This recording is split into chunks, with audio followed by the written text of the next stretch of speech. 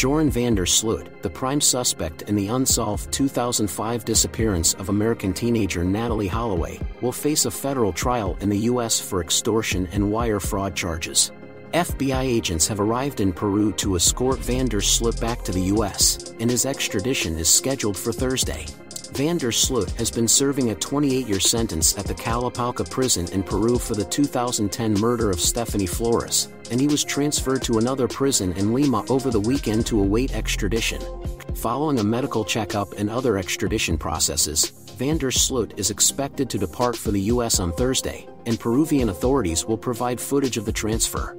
Holloway, 18, went missing in May 2005 while on a high school graduation trip in Aruba, and no charges have been filed in the case.